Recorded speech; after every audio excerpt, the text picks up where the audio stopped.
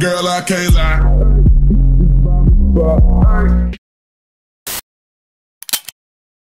Sometimes it's hard to find the perfect outfit. Trust me, I know the feeling. But since discovering my new sense of style over the past couple months, I've picked out some tactics and tricks to make the process a whole lot easier. So sit back, relax, grab a snack as I show you how to put together the perfect outfit. Let's talk about basics versus essential pieces. I touched on this topic in another video of mine, but I'm happy to elaborate again. Basics are the clothing pieces that everybody should have in their closet. This can be a white crop top, a black crop top, mom jeans, skinny jeans, straight leg denim jeans, a leather jacket, a tiny black dress, boots, white sneakers, literally the basics. These are all the core elements of an outfit because oftentimes you're going to be using your basics to literally build your outfits. So when you're first starting off with your style journey, I recommend that like 75% of your wardrobe should be like basic pieces and the other 25% should be essential pieces. And the more and more you get into fashion and your aesthetic and your style, the percentage of essential pieces will actually go up as the percentage of basic pieces will go down. I would say for me, I'm at like 50-50. 50% of my stuff in my closet are basics, then the other 50% are essentials. And also, basics are timeless, so they are never going out of style. So it's really important that you get good quality, long-lasting basics. I like thrifting some, and only some of my basics. Here's a list of things that I would and wouldn't thrift.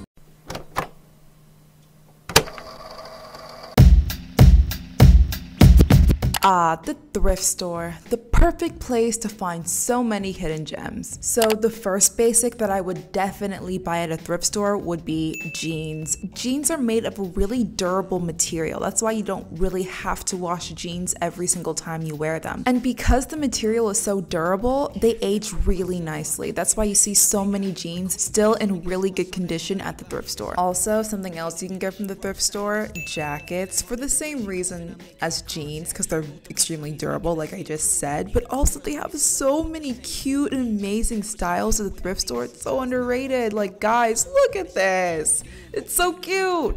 So I would definitely recommend getting some jackets and like coats from the thrift store. I promise you won't be disappointed. And lastly, boots. I found these cowboy boots at a thrift store and I thought they looked really nice. Not really my style, but I can appreciate them. If it's definitely yours, I would recommend.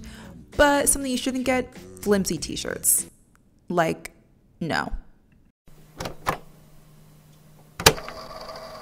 So a big mistake that I made while I was gathering up all my basics was that I got them in all the neutral colors. Got them in black, white, tan, gray, all those colors. And then I thought I was done, but I actually was not. Depending on your aesthetic, you're probably gonna need basics in like every color. I'm talking green jeans, red jeans, pink top. Especially for my aesthetic, like I need basics in like every color of the rainbow. Because one thing that I really love is I love making monochromatic outfits, and I would like to do that in every color. But I know having basics in literally every color ever is very pricey. So I would start with like your favorite colors and then work from there. Obviously this is a process. It can take as long as you want. So there's no rush to get like everything all at once. Now that we know what basics are, we can talk about what essentials are.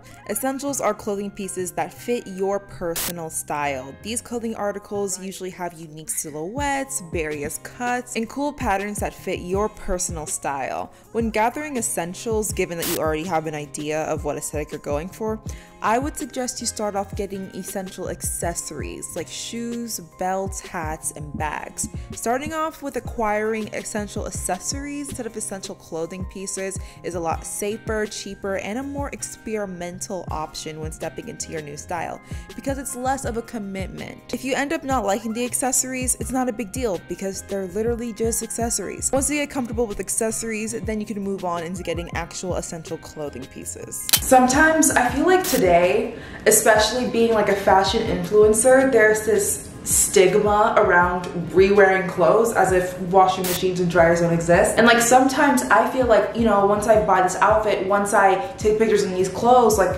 I'm done with it. I can't wear it again. I can't show it on my Instagram again.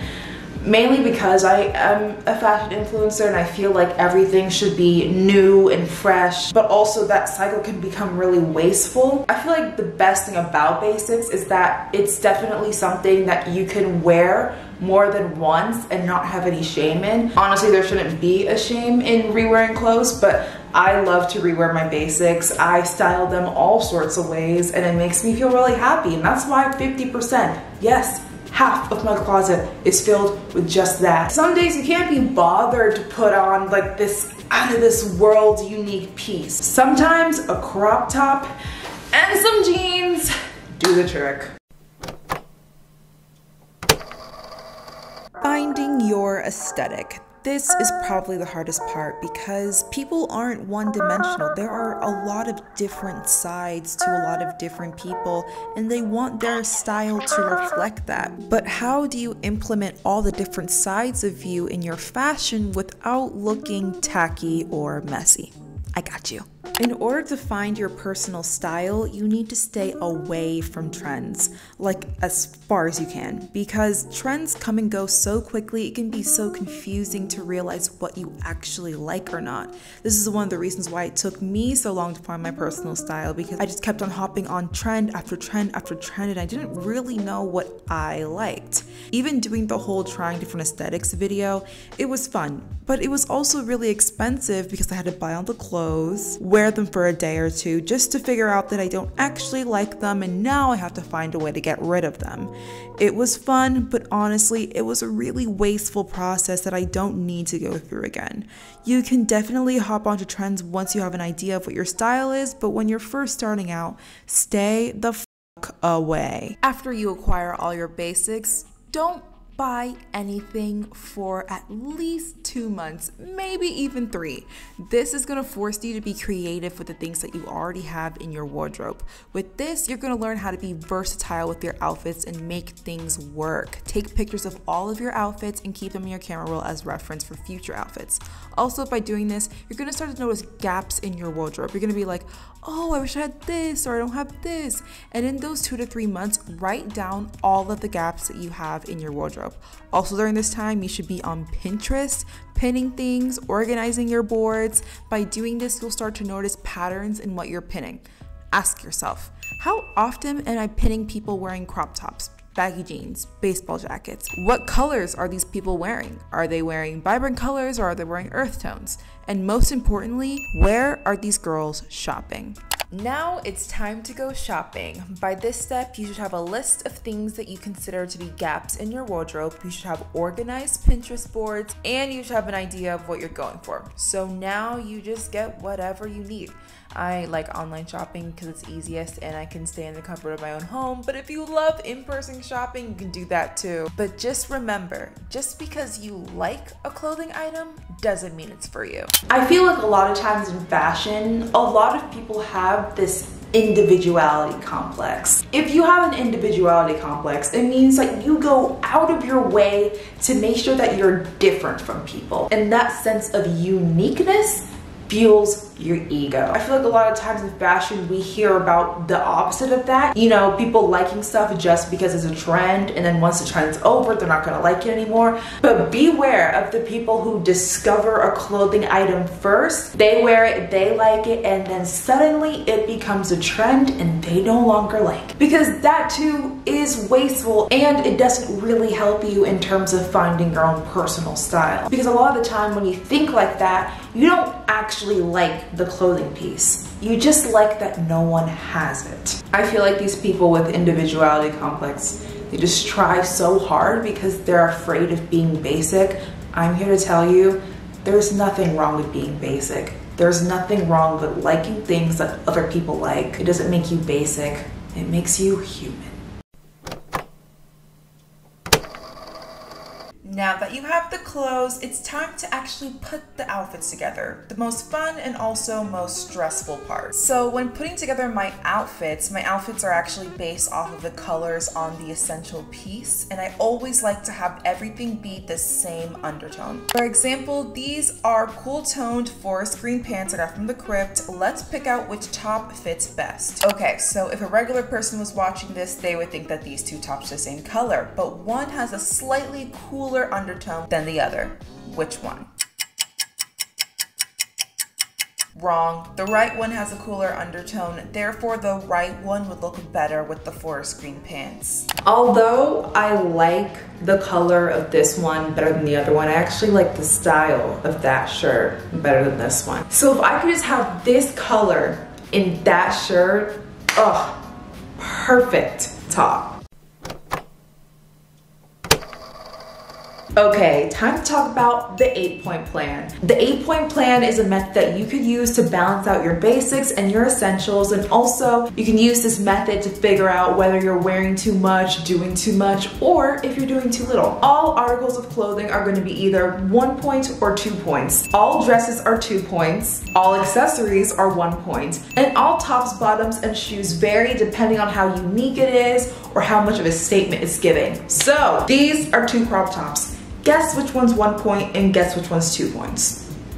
This one's 2 points, this one's 1 point. This is literally a basic crop top made out of cotton, 1 point. But this is a multicolored crochet crop top. Because of how unique it is and how much of a statement it's giving, it's 2 points. These are 2 hoodies. Which one's 1 point and which one's 2 points? This one's 2 points, this one's 1 point. This is a gray simple hoodie. But this is a knit multicolored oversized hoodie. So it's gonna be 2 points. These are 2 jeans. Which one's 1 point? Which one's 2 points? This one's 2 points, this one's 1 point. These are literally basic straight look denim jeans. No design, no nothing, just basic jeans. But these jeans are different because they have writing on the crotch and they have these books on the bottom, which is very unique and gives off a statement. So this is gonna be 2 points. Last round, which one's 1 point? Which one's 2 points? This is 2 points, this is 1 point. This is a pretty simple black knee-high boot, but these are brown textured boots, and the heel's very sharp. So this is gonna be 2 points. And when you're deciding what's 2 points and what's 1 point, make sure it's between 2 of the same type of clothing article. Crop tops are against crop tops, jeans are against other jeans, sneakers are against other sneakers, just so that you have a better idea. And once you're done picking out your outfit, all of the clothing articles that you're wearing should add up to around 8 points. If you're a minimalist, the goal to reach here is 6 to 8 points. If you're a maximalist, the goal to reach here is 8 to 10 points. I saw this method of styling on TikTok, and literally ever since I've been using it for my outfits, and I love it and I think it's great, and you guys should use it too. Yay! You made it to the end of the video. If you guys enjoyed it, give it a thumbs up and subscribe to my channel for more content from me. I try to post every Sunday, but sometimes my life is a little hectic and I never make that deadline. I'm gonna be holding myself accountable because I really want to be more active on YouTube like I used to be. I've been really active on Instagram though. You guys should so follow me on Instagram because sometimes it's a little bit more fun on Instagram than it is on YouTube. But I was a YouTuber first, will always be a YouTuber, so every Sunday it will be a party. Okay, I'm gonna go. See you guys later. Can't wait to see your fits. Make sure you send them to me so I can see, because you guys are really pretty and I want to see all your fits. Okay, bye guys.